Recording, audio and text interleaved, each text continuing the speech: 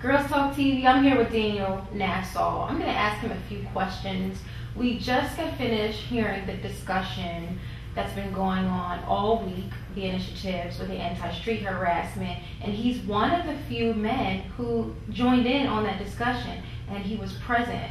So Daniel, thank you so much for being part of the discussion. I'm very proud to be sitting here in front of you, quite honestly. So what brought you out tonight? Well,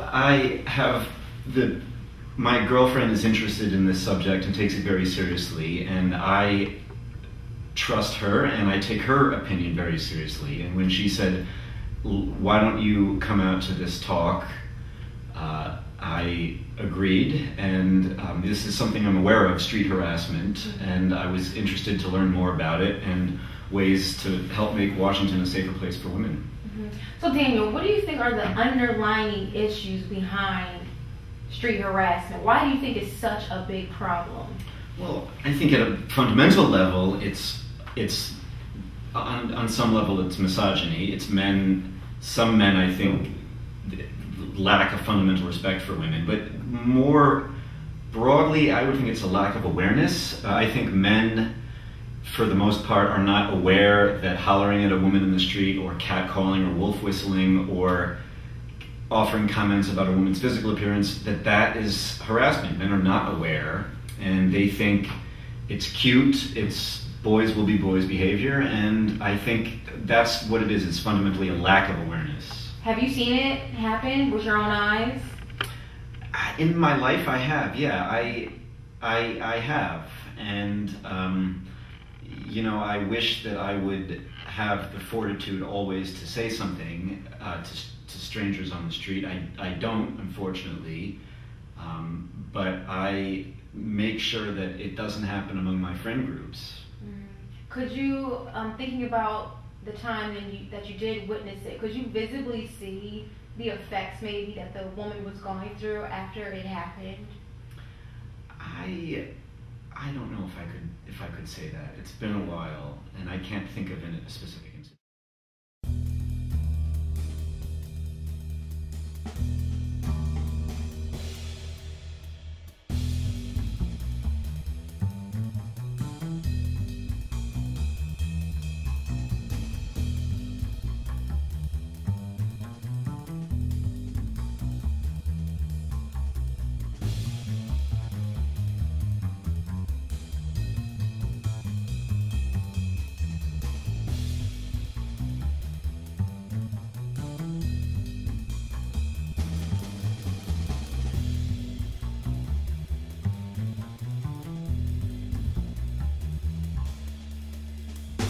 Well, that's good. That's good, because hopefully it didn't happen any time in your near, past, and it doesn't happen in the near future, because we're trying to put an end to it. So, if one of your guy friends were to harass a woman on the street, or if one of your guy friends were to harass a woman in the street while you guys are walking down the street, what would you say to him? How could you approach the situation? Well, if one of my friends were to catcall at a woman or offer an unsolicited comment about her appearance, I would tell him that that's not cool. And not acceptable. I would say, dude, that is not cool. It's not cute behavior. It creates an uncomfortable environment, and I don't think you should behave like that. Definitely. So Daniel, I want to give you the opportunity right now to talk directly to the men out there, whether there are guys out there who are harassing women on the street, or if there are guys out there that are like you and who do not believe it's okay and it's acceptable. I give you the opportunity to look in the camera and talk directly to whichever group of men that you want to talk to and get a clear message out to them. Okay.